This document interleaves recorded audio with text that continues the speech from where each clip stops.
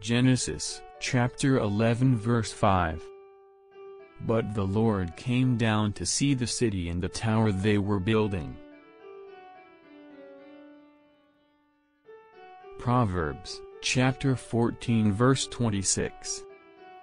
Those who fear the Lord have a secure fortress, and for their children it will be a refuge. Judges, chapter 3 verse 12. Again the Israelites did evil in the eyes of the Lord, and because they did this evil the Lord gave Eglon king of Moab power over Israel. Leviticus, chapter 16 verse 19.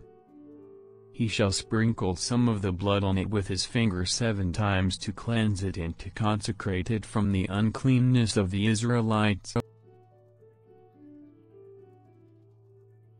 Numbers, chapter 11 verse 4.